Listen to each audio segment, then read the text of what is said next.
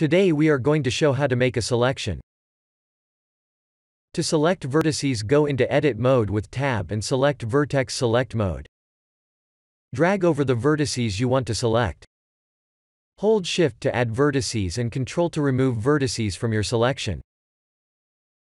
To select edges or faces, change your select mode. You can also switch between selection modes by pressing 1, 2 or 3 on your keyboard. If you want to invert your selection, press Ctrl+I. To select edges through your mesh, enable X-ray mode and make your selection. This will also select everything behind the face.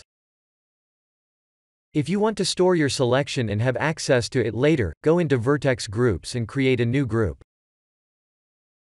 Assign your selected vertices to the new created group. When you need access to this group, just press Select. Enjoy and have a beautiful day.